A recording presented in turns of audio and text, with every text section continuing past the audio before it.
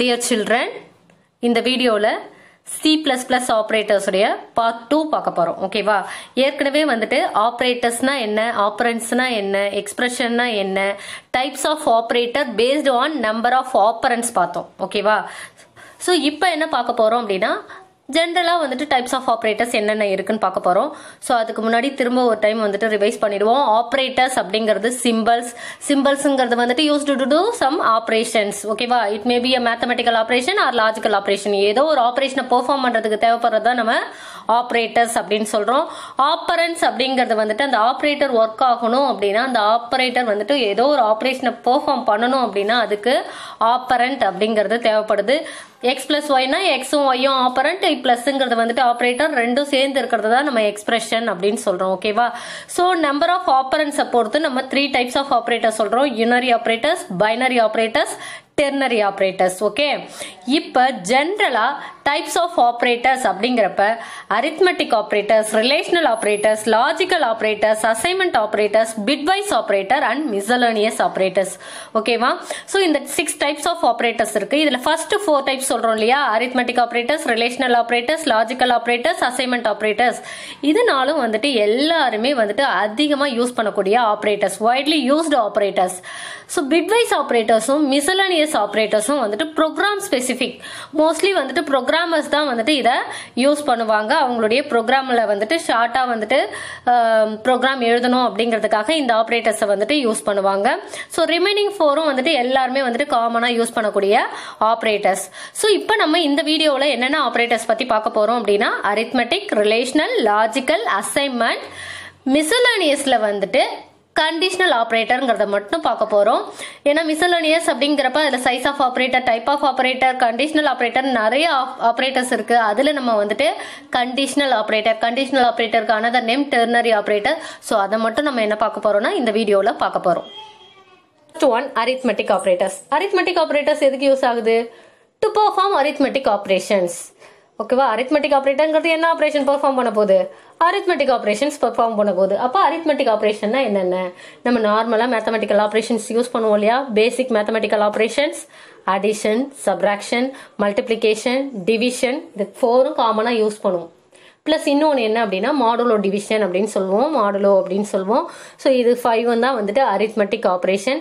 இதுக்கான சிம்பிள்ஸ் என்ன அப்படின்னு பார்த்தோம்னா அடிஷன்னா பிளஸ், சப்ராக்ஷன்னா மைனஸ், மல்டிப்ளிகேஷனுக்கு ஆஸ்ட்ரிஸ்க் போடுவோம், division slash, modulo division percentage. So இதுதான் வந்துட்டு அரித்மெட்டிக் ஆப்ரேட்டர்ஸ். இந்த ஆப்ரேட்டர்ஸ் அரித்மெட்டிக் ஆப்ரேஷனை பெர்ஃபார்ம் பண்ணுது. ஃபார் எக்ஸாம்பிளுக்கு a plus b, a minus b, a into b, a divided by b, a modulus b. Okay, so இது மாதிரி use பண்றோம். For எக்ஸாம்பிளுக்கு a holds value 15, b holds 10 அப்படின்னு வச்சுக்கோங்க. ஓகேவா? ஏல வந்துட்டு 15 இருக்கு, பில வந்துட்டு 10 இருக்கு. இப்போ அடிஷன் பெர்ஃபார்ம் பண்ண போறோம். என்ன ஆகும்?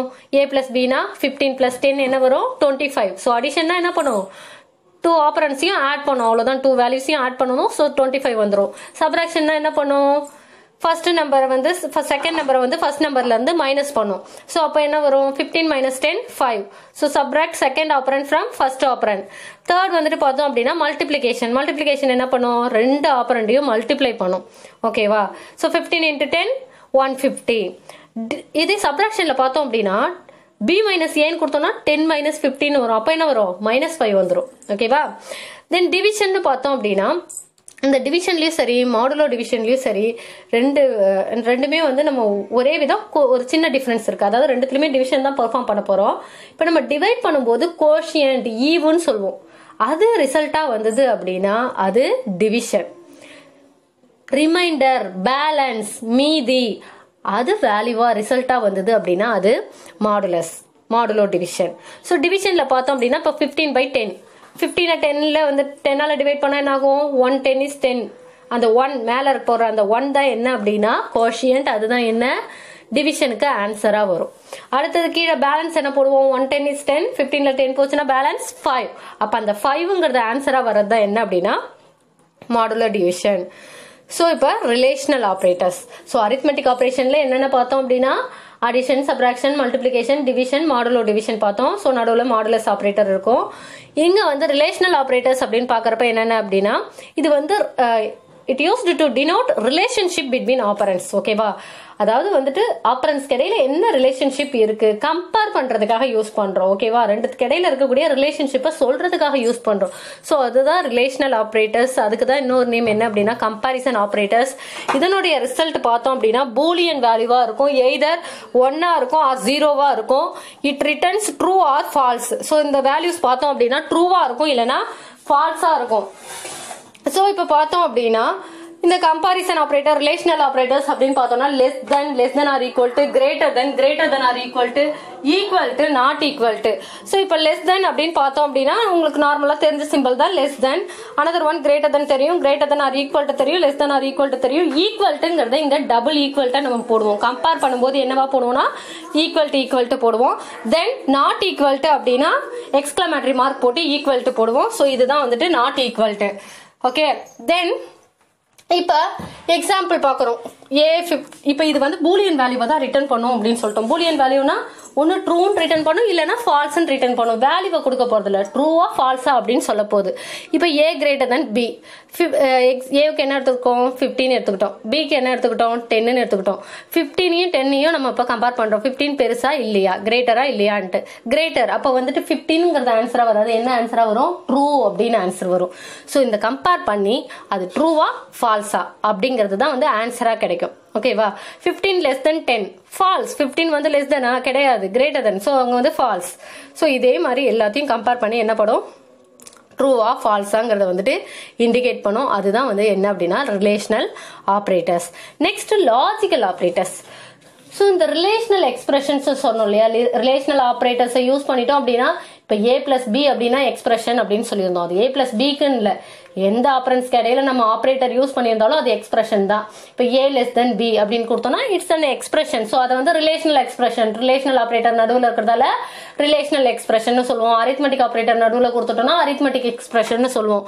ஸோ இப்போ இந்த ரிலேஷனல் எக்ஸ்பிரஷன்ஸ் அப்படின்னு பார்க்கும்போது அந்த ரிலேஷனல் எக்ஸ்பிரஷன்ஸ்க்கு நடுவில் தான் நம்ம என்ன யூஸ் பண்ணுவோம் அப்படின்னா இந்த லாஜிக்கல் ஆப்ரேட்டர்ஸை யூஸ் பண்ணுவோம் மேக்ஸிமமா. ஸோ எதுக்காக அப்படின்னா இப்போ ஃபார் எக்ஸாம்பிளுக்கு இதுலயும் வந்து என்ன அப்படின்னா ட்ரூ வேல்யூ ஃபால்ஸ் வேல்யூ தான் வரும், பூலியன் வேல்யூ தான் ரிசல்ட்டா வரப்போகுது. ஓகேவா, அதாவது ட்ரூ இல்லைன்னா ஃபால்ஸ் தான் ஆன்சர் வரப்போகுது. ஸோ இதுல என்ன பண்றோம், லாஜிக்கலா எப்படி திங்க் பண்ணுவோம், என்னதான் இதுல இருக்கும், அடிஷனையும் சொல்லிட்டோம், ரிலேஷனல் ஆப்ரேட்டர்ஸையும் சொல்லிட்டோம். ஸோ லாஜிக்கல்னா என்னவா இருக்கும் அப்படின்னு பார்த்தோம்னா இருக்கு. இப்போ நீங்க வந்து ஒரே ஒரு சப்ஜெக்ட் எழுதுறீங்களா, இல்ல, Tamil, English, maths, science, social, எக்ஸஸா இன்னும் நிறைய சப்ஜெக்ட் வந்துட்டு அடிஷனலா வந்துட்டு எழுதுவீங்க. ஸோ இப்போ ஒரு சப்ஜெக்ட்ல நீங்க பாஸா கிடையாது. என்னென்ன, தமிழ்லயும் பாஸ் பண்ணிருக்கணும், இங்கிலீஷ்லயும் பாஸ் பண்ணிருக்கணும், மேத்ஸ்லயும் பாஸ் பண்ணிருக்கணும், எல்லா சப்ஜெக்ட்லயும் பாஸ் பண்ணியிருந்தா தான் என்ன பாஸ். அப்ப என்ன பண்ணிருப்பாங்க, இப்போ வந்துட்டு தமிழ்ல greater than R equal to 21, இங்கிலீஷ்ல greater than R equal to 21, எல்லா சப்ஜெக்ட்லயும் greater than R equal to 21, எல்லாத்துக்கும் நடுவுல அண்டு. ஓகேவா, அப்ப அண்டுன்னு போட்டோம்னா என்ன அர்த்தம்னா எல்லாமே ட்ரூனா ரிசல்ட் வந்து என்ன ட்ரூ. எல்லா கண்டிஷனும் சாட்டிஸ்ஃபை ஆனாதான் ரிசல்ட் வந்துட்டு ட்ரூவா இருக்கும். எல்லாத்துலயும் greater than R equal to 21 தான் ரிசல்ட் வந்து ஃபால்ஸ், சாரி ரிசல்ட் வந்து பாஸ். ஓகேவா, புரியுதா? அப்ப எல்லா கண்டிஷனையும் செக் பண்றோம், ஒரே ஒரு கண்டிஷனை செக் பண்ணல. தமிழ்ல மட்டும் பாஸ்னு சொல்ல போறது இல்ல, எல்லாத்துலயும் பாஸ் ஆனாதான் பாஸ். ஓகேவா, அப்ப நம்ம என்ன யூஸ் பண்ணுவோம்னா அண்ட். ஓகேவா, சோ எல்லாம் கரெக்டா இருக்கணும். அண்டுக்கு என்னன்னா ஆம்பர்சன்ட் சிம்பிள். ஓகேவா, டபுள் ஆம்பர்சன்ட் போடுவோம். ஆர் அப்படின்னா என்ன அப்படின்னா பைப் சிம்பிள் போடுவோம், டபுள் பைப் சிம்பிள் போடுவோம். சோ அந்த பைப் சிம்பிள் அதாவது ஸ்ட்ரைட் லைனா அதாவது வெர்டிக்கல் லைனா இருக்கும். சோ அதை போடுவோம். சோ ஏஆர்பி அப்படின்னா என்ன அர்த்தம்னா any one true the result will be true. ஓகேவா, ஏதாவது ஒரு கண்டிஷன் சாட்டிஸ்ஃபை ஆனா போதும். If any one condition is satisfied the result will be true. அதாவது ஃபார் எக்ஸாம்பிளுக்கு இப்ப நான் கேட்கிறேன் உங்கள்கிட்ட, தமிழ் அண்ட் இங்கிலீஷ் தெரிஞ்சவங்க எல்லாம் எழுதுற அப்படின்னா என்ன பண்ணுவேன், அதுக்கு என்ன அர்த்தம், தமிழும் இங்கிலீஷும் தெரிஞ்சவங்க மட்டும் எழுந்திருப்பேன். தமிழும் தெரிஞ்சிருப்பாங்க, இங்கிலீஷும் தெரிஞ்சிருக்கிறவங்க எழுந்திருப்பீங்க. ஓகேவா, இப்ப தமிழ் மட்டும் தான் தெரியும்னா அவங்க என்ன பண்ண மாட்டாங்க, எழுந்திருக்க மாட்டாங்க. இங்கிலீஷ் மட்டும் தான் தெரியும்னா அவங்களும் எழுந்திருக்க மாட்டாங்க. தமிழ் அண்ட் இங்கிலீஷ்னா என்ன அர்த்தம், ரெண்டும் தெரிஞ்சிருக்கணும். ஓகேவா, அல்லது இப்ப தமிழ் அண்ட் ஹிந்தின்னு சொல்றேன்னா தமிழும் ஹிந்தியும் தெரிஞ்சவங்க மட்டும் எழுந்திருப்பாங்க, மத்தவங்க எழுந்திருக்க மாட்டாங்க. தமிழ் மட்டும் தெரிஞ்சவங்க எழுந்திருப்பாங்களா, கிடையாது.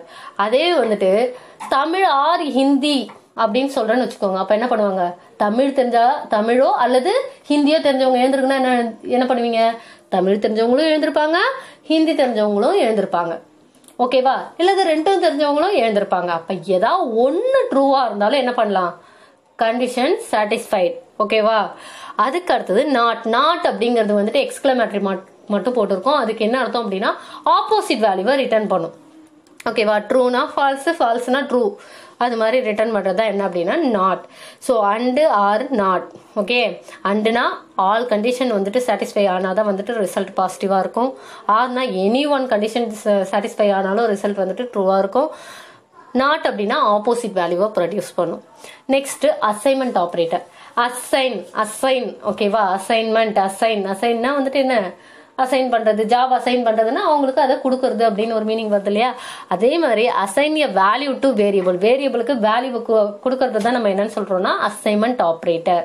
ஸோ இப்போ இந்த அசைன்மெண்ட் ஆப்ரேட்டர் என்ன அப்படின்னா ஈக்குவல் டு. அசைன்மெண்ட் ஆப்ரேட்டர் என்ன? Equal to A equal to 10. இதுக்கு என்ன அர்த்தம்?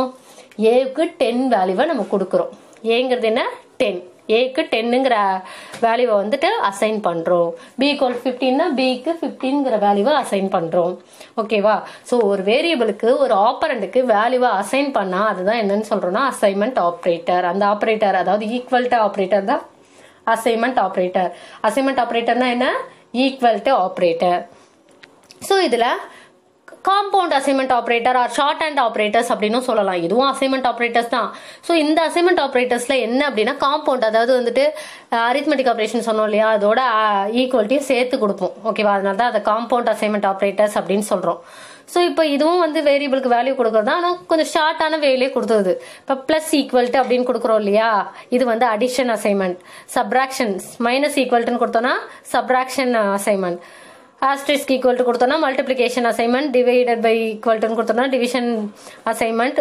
Modulus equal to modulus assignment கொடுத்துறோம். ஓகேவா?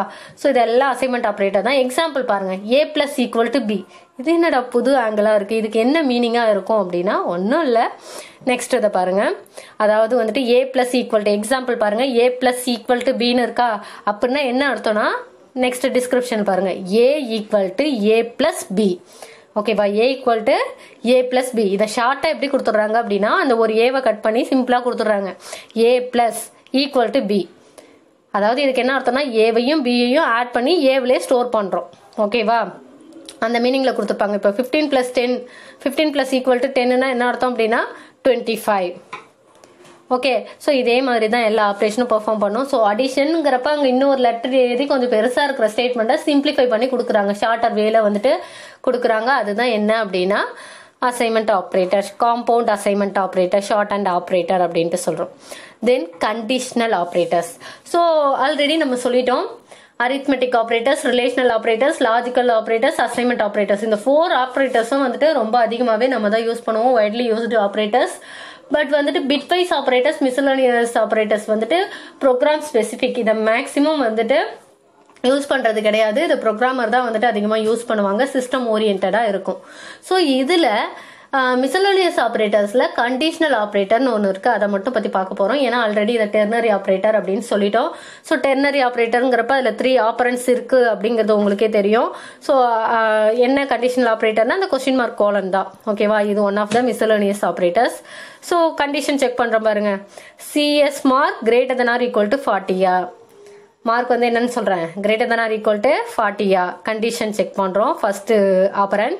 செகண்ட் இருந்ததுன்னா என்னன்னு சொல்றோம், pass. Second one colon, fail third one. So 3 ஆப்பரண்ட்டுக்கு இடையில கொஸ்டின் மார்க் கோலன்ங்கிறத நான் கொடுக்குறேன். அதுதான் என்ன அப்படின்னா கண்டிஷனல் ஆப்ரேட்டர், டெர்னரி ஆப்ரேட்டர்ஸ். 3 ஆப்பரண்ட்ஸ் இருக்கும். கிளியரா? ஸோ இங்கே பாஸ் ஃபெயில் நான் டெக்ஸ்ட்டாக கொடுத்துருக்கேன், அப்படிதான் கொடுக்கணும்னு இல்லை, ஏ பின்னு வேல்யூவாகவும் கொடுக்கலாம், ஆப்பரண்டாகவும் கொடுக்கலாம். இந்த சிஎஸ் மார்க்குங்கிறது ஆப்பரண்டாக கொடுத்துருங்க, நீங்கள் ஏ அப்படின்னும் கொடுக்கலாம். ஸோ அதெல்லாம் ஒரு ப்ராப்ளமும் கிடையாது. ஏ greater than R equal to be, A colon B அப்படின்னு கொடுக்கலாம். ஓகேவா?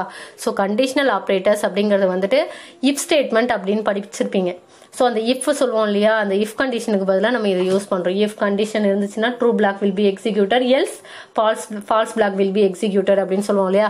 ஸோ அந்த கண்டிஷனை கொடுத்துருக்கோம், கொஸ்டின் மார்க் கொடுத்துறோம், அதுக்கு அடுத்து என்ன கொடுக்குறோம்னா அந்த ட்ரூ பிளாக் கொடுக்குறோம், அதுக்கு அடுத்து கொஸ்டின் கோலன் கொடுத்துறோம், ஃபால்ஸ் பிளாக் கொடுக்குறோம், செமிகோலன். சிங்கிள் லைன்ல வந்துட்டு அந்த இஃப் ஸ்டேட்மெண்ட்டை கொடுத்துறோம். அதுதான் வந்துட்டு என்ன அப்படின்னா கண்டிஷனல் ஆப்ரேட்டர்ஸ். ஸோ ப்ரோக்ராமர்ஸ் தான் வந்துட்டு இந்த ஷார்ட்டா பண்ணும் அப்படிங்கிறதுக்காக இதை யூஸ் பண்ணுவாங்க. அதர்வைஸ் வந்துட்டு நார்மலா யூசர்ஸ் வந்துட்டு என்ன பண்ணுவாங்க அப்படின்னா இஃப் ஸ்டேட்மெண்ட் தான் வந்துட்டு யூஸ் பண்ணுவாங்க. ஸோ கண்டிஷனல் ஆப்ரேட்டர்ஸ் அப்படிங்கிறது வந்துட்டு டெர்னரி ஆப்ரேட்டர்ஸ். இது வரைக்கும் என்னென்ன ஆப்ரேட்டர்ஸ் பார்த்துருக்கோம் அப்படின்னா, ஆப்ரேட்டர்ஸ்னா சிம்பிள்ஸ், ஆப்பரண்ட்ஸ் அப்படின்னா வந்துட்டு அந்த ஆப்ரேட்டர்ஸ் வந்துட்டு ஆப்பரண்ட்ஸ் இருந்தால் தான் வந்துட்டு ஒர்க் ஆகும். ஆப்பரேட்டர்ஸும் ஆப்பரண்ட்ஸும் சேர்ந்து இருந்தால் அதை எக்ஸ்பிரஷன்ஸ்னு சொல்லுவோம். ஸோ நம்ம நம்பர் ஆஃப் ஆப்பரண்ட்ஸை வச்சு எத்தனை ஆப்ரேட்டராக பிரிப்போம்னா 3, யூனரி, பைனரி, டெர்னரி அப்படின்னு சொல்லுவோம். யூனரினா 1 ஆப்பரண்ட், பைனரினா 2 ஆப்பரண்ட், டெர்னரினா 3 ஆப்பரண்ட்ஸ். அதுக்கு அடுத்தது வந்து டைப் ஆஃப் ஆப்ரேட்டர்ஸ் ஜென்ரலாக பார்க்கும்போது arithmetic, relational, logical, assignment, bitwise operators, miscellaneous operators. இதில் நம்ம வந்துட்டு ஃபர்ஸ்ட் 4 டெப்த்தாக பார்த்துட்டோம். அதுக்கு அடுத்தது பார்த்தோம் அப்படின்னா கண்டிஷனல் ஆப்ரேட்டர்ஸ், அதாவது மிஸ்செலேனியஸ்ல வந்துட்டு one of the operator conditional operators. அது இல்லாமல் சைஸ் ஆஃப் ஆப்ரேட்டர்ஸ் இருக்கு, இன்னும் நிறைய டைப் ஆஃப் ஆப்ரேட்டர்ஸ் இருக்கு. ஸோ அதில் வந்துட்டு நம்ம கண்டிஷனல் ஆப்ரேட்டரை மட்டும் பற்றி பார்த்தோம். ஓகேவா? இதில் ஏதாவது டவுட் இருக்கா? Any queries? Thank you children.